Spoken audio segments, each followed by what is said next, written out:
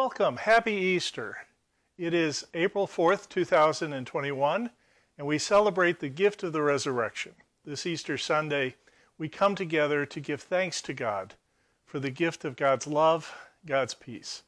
If you're available at 9 a.m. here on Easter Sunday, we're going to be having a special Zoom worship service. We'll be celebrating communion together. Have your own elements ready so that we can partake in the cup and in the bread together. And that'll be followed by, that'll be at 9 o'clock. At 10 o'clock, we'll have a fellowship time and also some time for young people to get together for education, and our talkback time will take place. We are glad that you're able to join with us. We are First Presbyterian Church of Fond du Lac. We are Christians serving, learning, and loving. We also will be continuing back to our previous Wednesday devotional times. It'll be a smaller, simpler service, but that'll be available as a podcast that you can reach on the website. It's also in an email that I send out on Wednesdays. If you'd like to be part of our email list, receive emails on Wednesdays and Saturdays, let me know. You can reach me at revjharrison@fdlpresbyterian.org. Also, I invite you to check out our website and especially look at our newsletter. You can find us at www.fdlpresbyterian.org. It is Easter Sunday. It's a special time to worship and give praise to God. So offer a short prayer of praise to God and thanks for the gift of being able to come together and give thanks to God for all of the good things of our families and of the places where we live. Let's welcome the light of Christ into our midst as we come together to worship.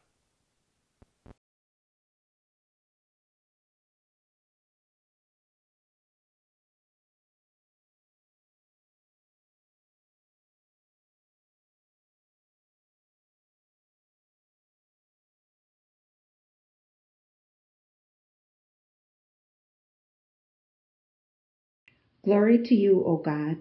On this day you won victory over death, raising Jesus from the grave and giving us eternal life. Glory to you, O Christ. For us and for our salvation you overcame death and opened the gate to everlasting life. And glory to you, O Holy Spirit. You lead us into the truth. Glory to you, O Blessed Trinity, now and forever. Alleluia.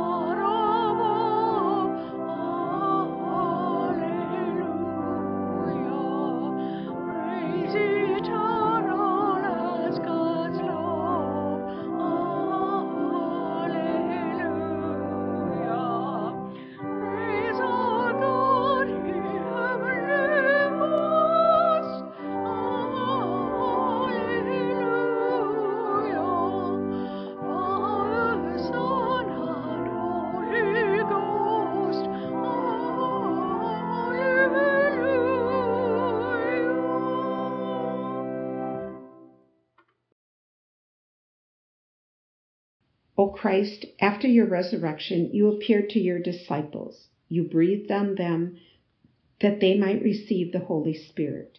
You gave joy and exaltation to the whole creation. Through your victory, we pray to you. Hear us, Lord of glory. O Christ, after your resurrection, you sent out your disciples to teach all nations and to baptize them in the name of the Father, and of the Son, and of the Holy Spirit. You promised to be with them and with us until the end of the world. Through your victory, we pray to you. Hear us, Lord of glory. O Christ, through your resurrection, you lifted us up and filled us with rejoicing. Through your salvation, you enrich us with your gifts. Renew our lives and fill our hearts with joy. Through your victory, we pray to you. Hear us, Lord of glory.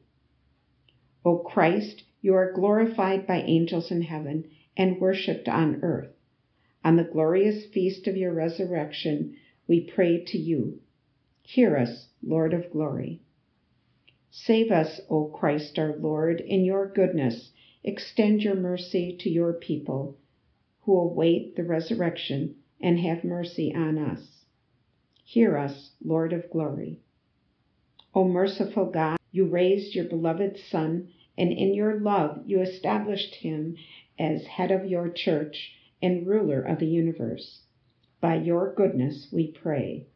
Hear us, Lord of glory.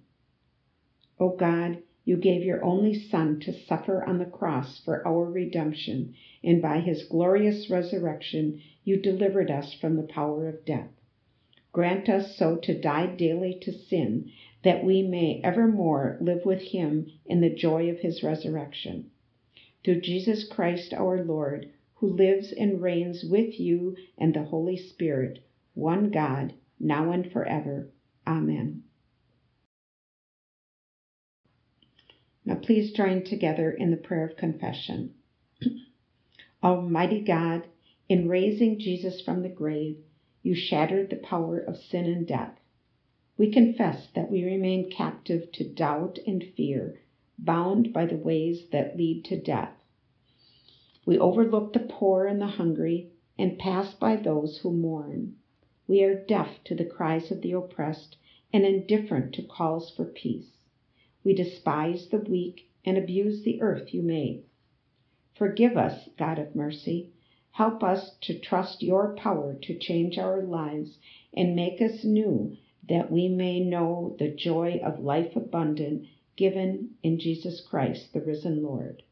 Humbly, we open our hearts to your love and grace. Amen. Please take a few moments for your own personal confession.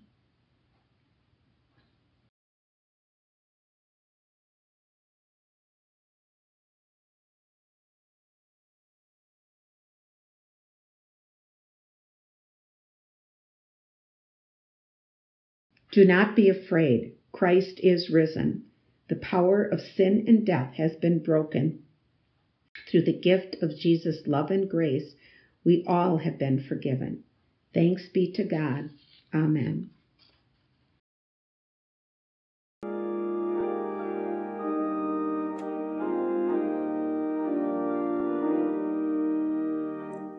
Glory be to the Father, and to the Son, and to the Holy Ghost, as it was in the beginning, is now, and ever shall be, world without end. Amen. Amen.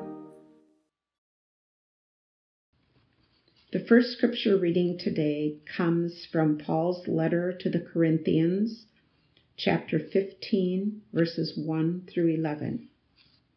Now I should remind you, brothers and sisters, of the good news that I proclaimed to you, which you in turn received, in which also you stand, through which also you are being saved, if you hold firmly to the message that I proclaimed to you, unless you have come to believe in vain.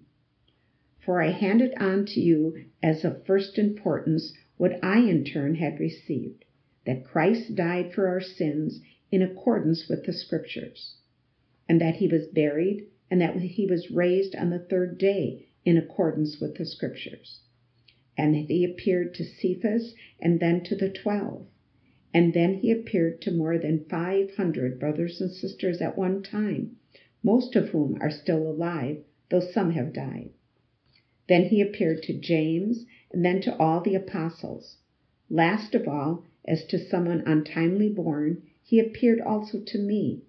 For I am the least of the apostles, unfit to be called an apostle, because I persecuted the church of God. But by the grace of God, I am what I am, and his grace towards me has not been in vain. On the contrary, I work harder than any of them. Though it was not I, but the grace of God that is with me. Whether then it is I or they, so we proclaim, and so you have come to believe. Our gospel lesson comes from the Gospel according to John chapter 20, verses 1 through 18. This is our familiar Easter gospel reading. It comes following the betrayal, the beating, and finally the death of Jesus on the cross. And now we are 3 days later in the resurrection. This reading, unlike Matthew and Luke, focuses on Mary Magdalene and on the experience of coming to encounter the risen Christ in that powerful moment. In this passage, we have for us the revelation that death does not have the final word, that God's will is greater than all of the things that we fear, and that the resurrection is the promise of God's gift to all of those who love and trust in him. So from John chapter 20, verses 1 through 18, we read, Early on the morning of the first day of the week, while it was still dark, Mary Magdalene came to the tomb and saw that the stone had been removed from the tomb.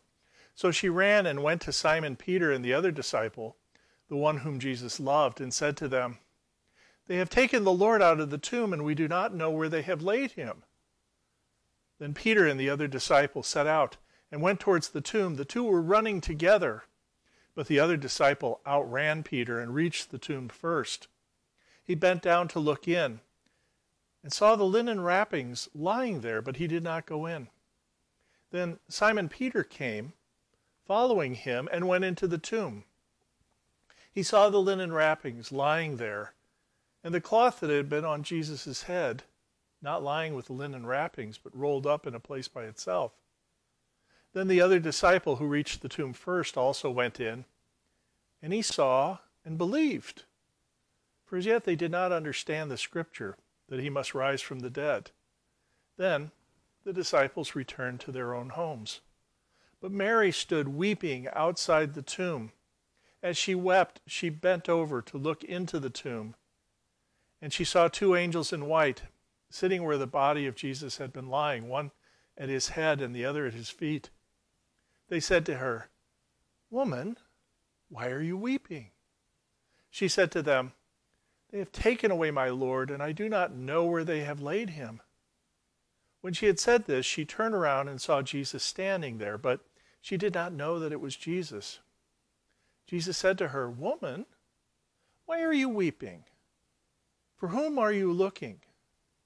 Supposing him to be the gardener, she said to him, Sir, if you have carried him away, tell me where you have laid him, and I will take him away. Jesus said to her, Mary. She turned and said to him in Hebrew, Rabboni, which means teacher. Jesus said to her, Do not hold on to me, because I have not yet ascended to the Father. But go to my brothers and say to them, I am ascending to my Father and your Father, to my God and your God. Mary Magdalene went and announced to the disciples, I have seen the Lord. And she told them that he had said these things to her. May the Lord bless us and teach us through the gift of this word. Please pray with me. Jesus, our risen Savior, we celebrate this gift, the gift of your resurrection. We rejoice because we know that death does not have the final word. We do not live in fear. We're not governed by uncertainty. We live in the triumph of the resurrection, the victory of eternal life over death. We live now in this place of constant hope and blessing. Help us to hear your voice, to know the love that you share with us, and to abide in the continued blessings of your presence.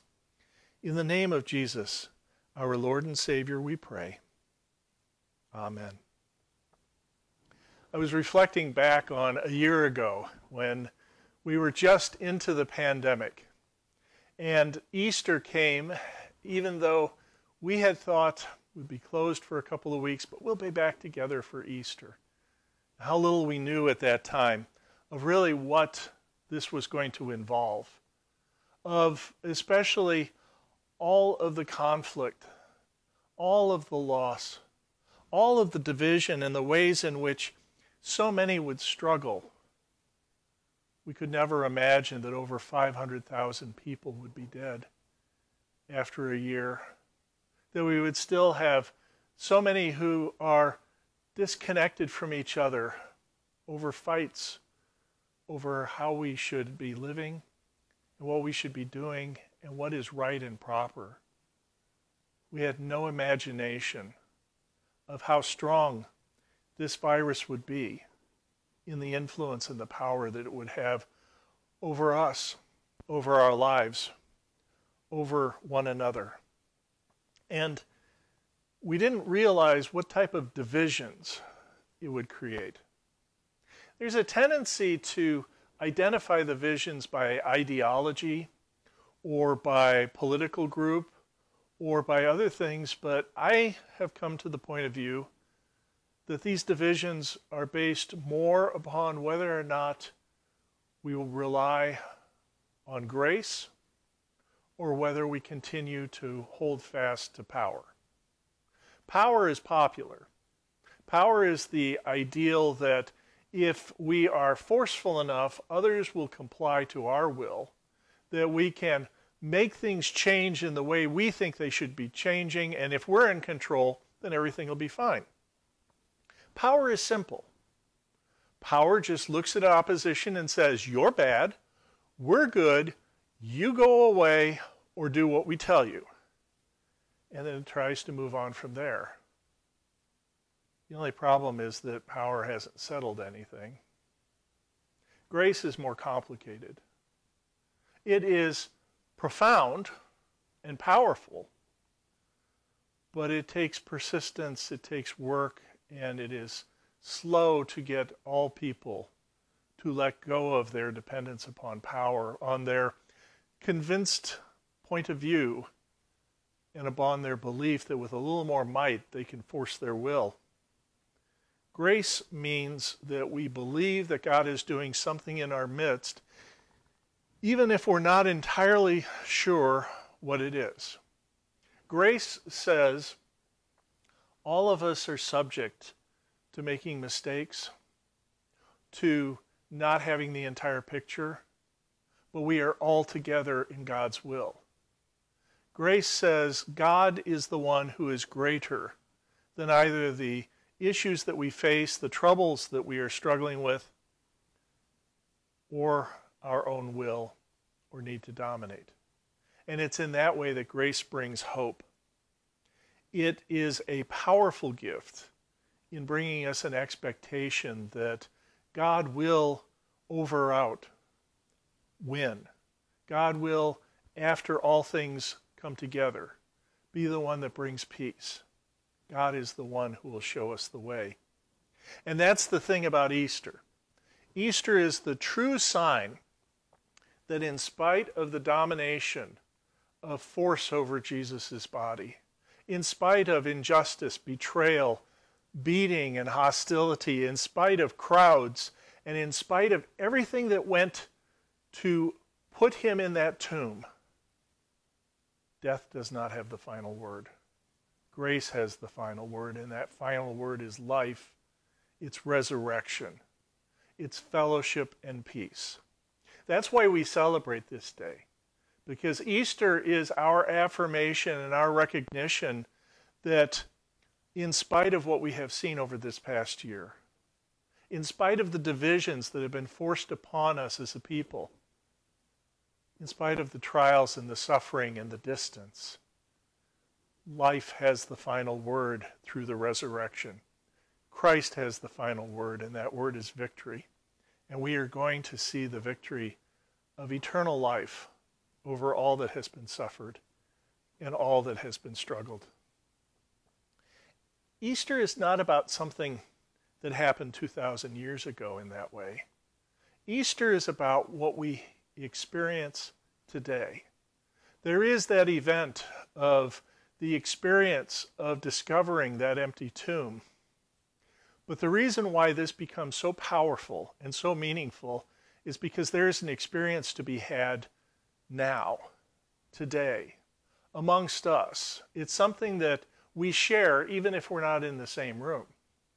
It's the experience of the promise of Christ that binds us together and reminds us that through Christ we can overcome all of the obstacles and all of the challenges that are out there. The power of Easter is shared by Mary Magdalene when she goes to the disciples and she says, "I have seen the Lord." In the present tense, in the first person, I have seen God's gift of life. And that gift continues to not only abide with us, but be the promise that we're going to share with each other. We share the gift of resurrection today, the gift of the empty tomb, the gift of Christ's victory. The resurrection is happening right now. Now, I don't mean that as you look around you see people popping out of tombs. What I mean is that we are experiencing the resurrection through faith, but we are also providing that experience to each other, and it's an interaction in relationship with God. The resurrection is not past tense, it's present tense.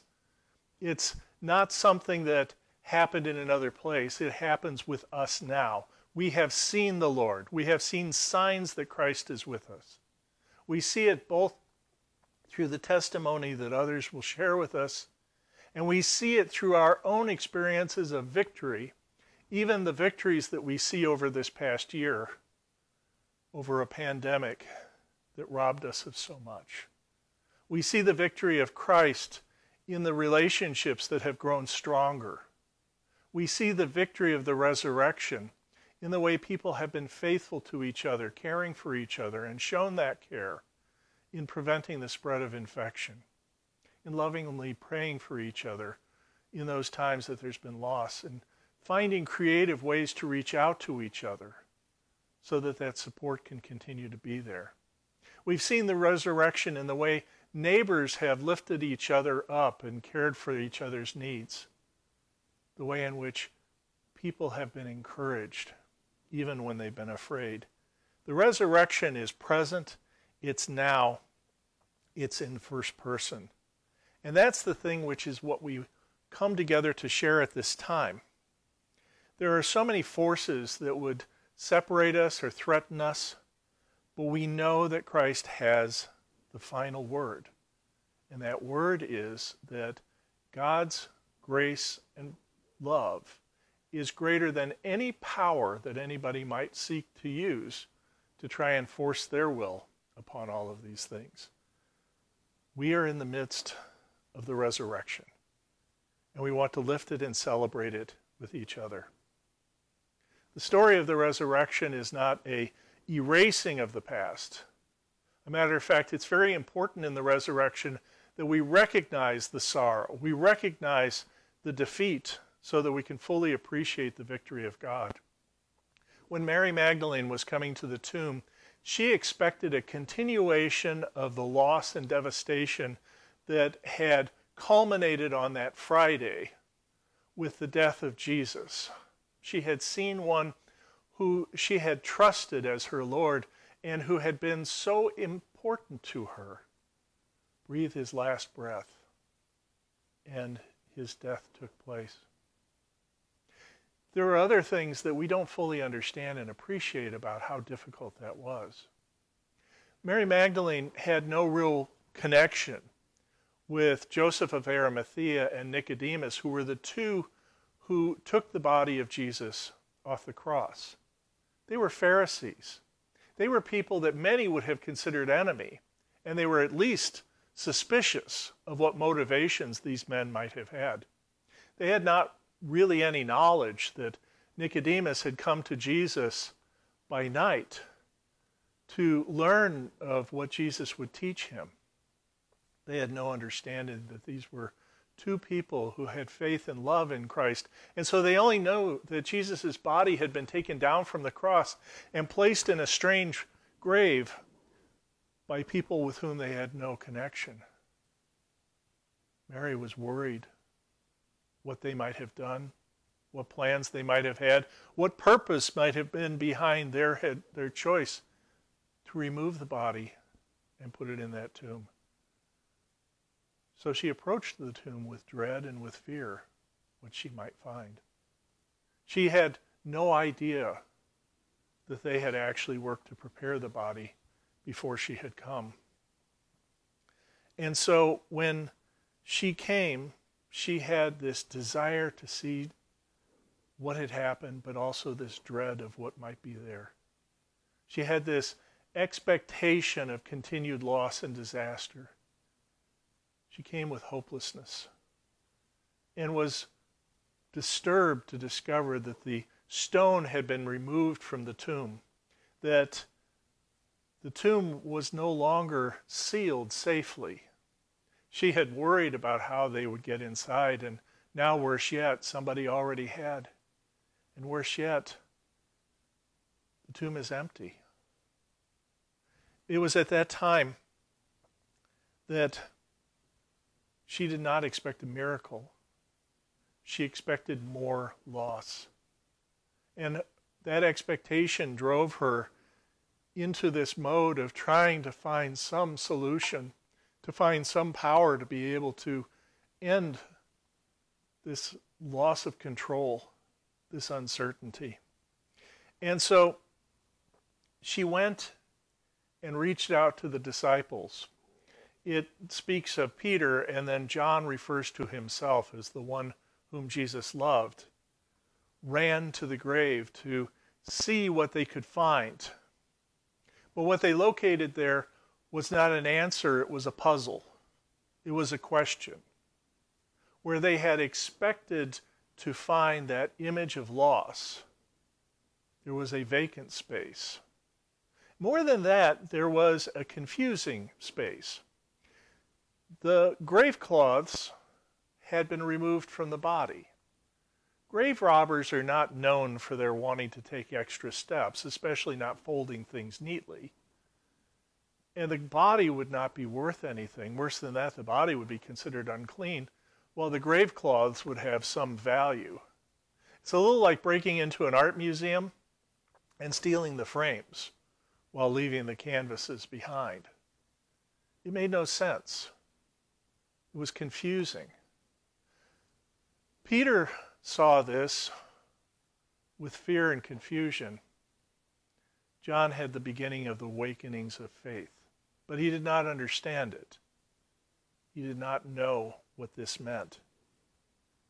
And it was in this same way that Mary continues to persistently seek to know some answer. She looks inside and sees two angels, two messengers from God, who are there, and they ask her, "Why are you weeping?" It's as if they are saying, the tomb is empty.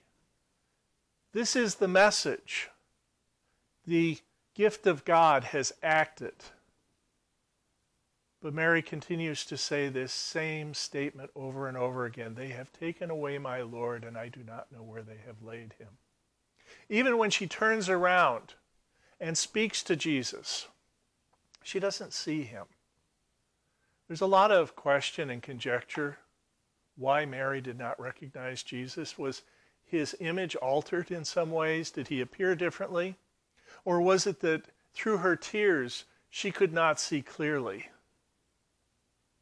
Or was it that she was so full of grief and so convinced of continued devastation and loss that she could not see what was in front of her, that Christ was risen? Jesus was persistent and loving. He reached out to her tenderly and he said, "Mary." It was hearing her name spoken with that familiar voice that she replied back familiarly, "Rabboni," Rabbi, teacher. And suddenly in that instant, in that moment of those two voices, this restoration takes place. The Easter moment is when all of a sudden Mary goes from being oriented around death and expectation of loss, continued domination of grief and sorrow and suffering, to a restoration of a relationship she thought was gone forever. In that moment, that transformation that God has the last word, the resurrection victory overcomes everything that came before it. It did not make it null. It did not make it go away. It transformed it. And we see now that death does not have the final word. That this is the gift and this is the promise. And see, the thing is, outside of that resurrection perception and experience, outside of that resurrection knowledge, it sounds naive. It seems like wishful thinking. It sounds like something that's impossible. We know the resurrection because we share the resurrection, and that's what changes our perspective and our point of view. That gives us the ability to know that God acts and to see God act in our midst. We need to be able to experience the resurrection and share the resurrection. It needs to be present tense in our own life, and it needs to be passed from person to person with love, compassion, and appreciation. And that is so very important. It's interesting that in the passage from 1 Corinthians, the Apostle Paul is speaking about the differences and the divisions that happen and the way in which the resurrection is passed down. In chapter 1, the Apostle Paul says, each of you says, "I belong to Paul," or Apollos, or "I belong to Cephas," or "I belong to Christ," as he's talking about the way in which identity has been split up by the desire for power over the church and dominion over the circumstances that the church in Corinth is facing.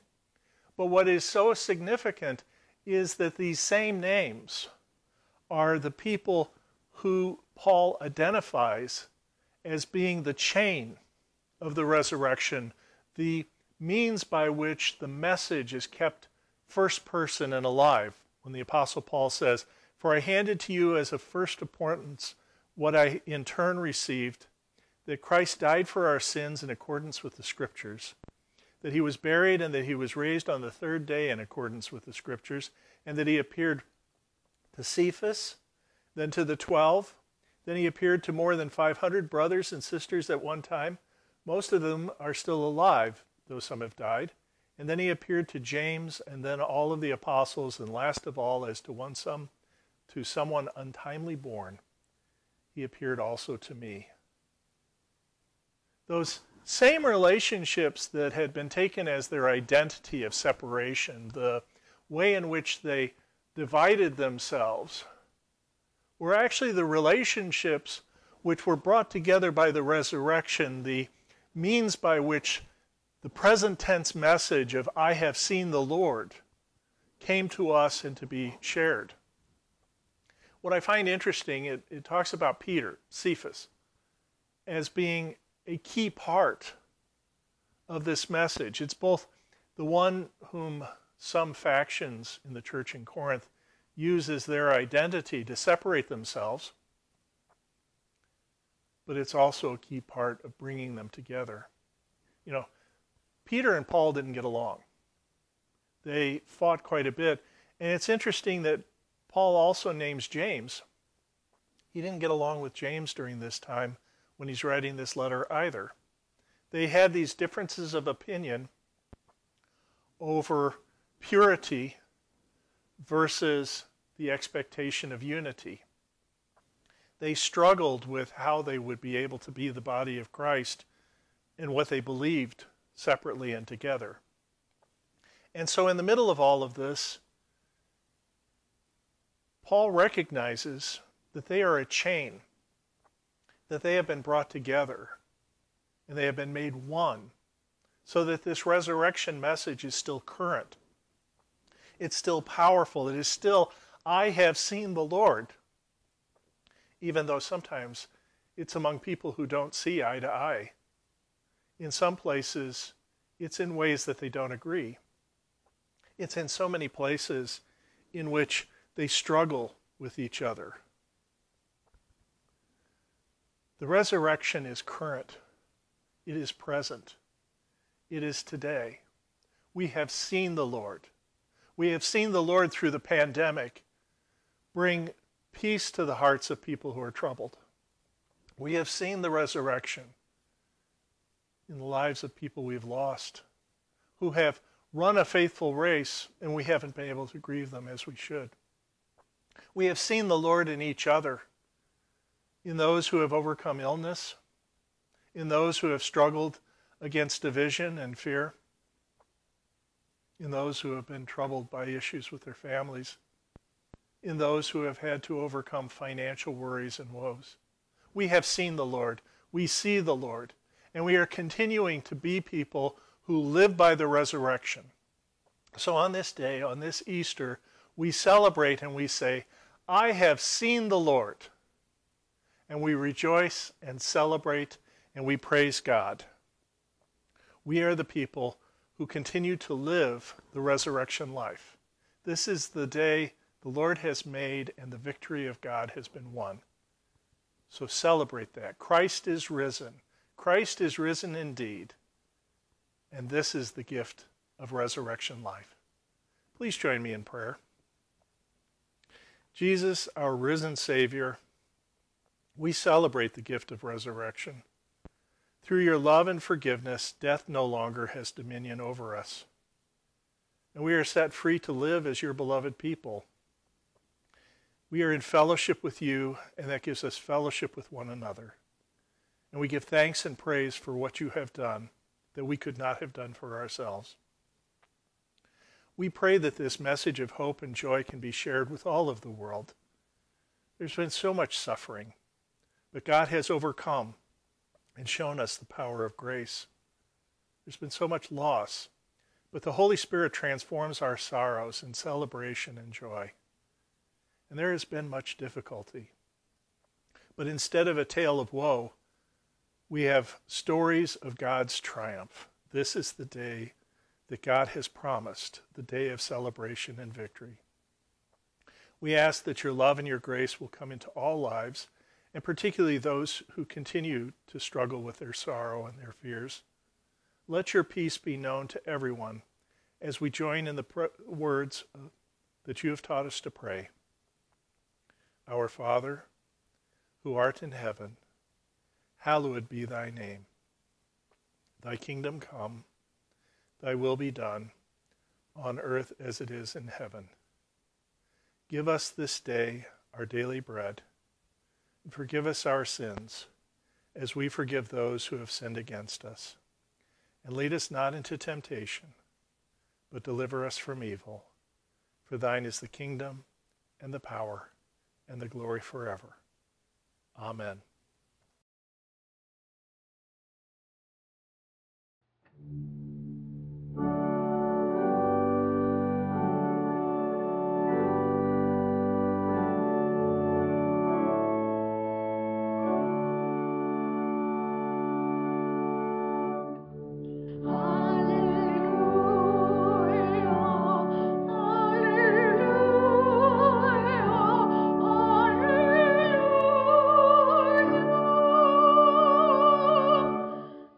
Strife is over.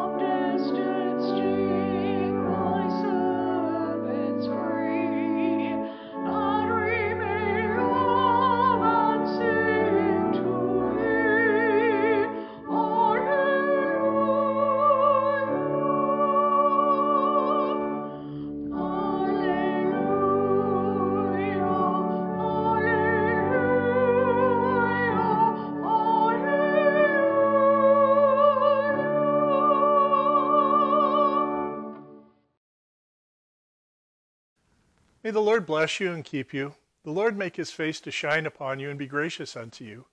The Lord lift the light of his countenance upon you and give you peace, both now and in life everlasting. Amen. Happy Easter. We are First Presbyterian Church of Fond du Lac. We are Christians serving, learning, and loving. And I'm so glad we could come together to celebrate this gift of Christ's resurrection. Check us out on the web. You can find us at www.fdlpresbyterian.org. And if you'd like to say anything, I'd love to hear from you. You can reach me at revjharrison@fdlpresbyterian.org. God's blessings be with you and your family. Stay safe. We look forward to when we can be together again. God be with you till we meet again. Unseen ways protecting, hiding, daily manna still provide you. God be with you till we meet again. God be with you till we meet again.